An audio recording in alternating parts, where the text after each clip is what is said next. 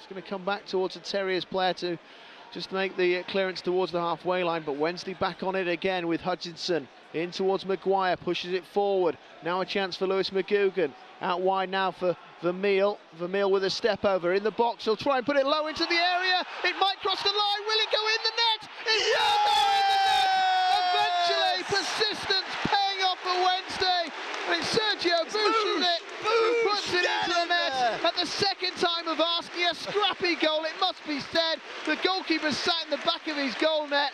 He can't quite believe it's gone into his net, it has to be said, but Wednesday won't care a jot about that, and Sergiu Bus scores the opening goal. It's 1-0 to the Owls against Huddersfield. Hey.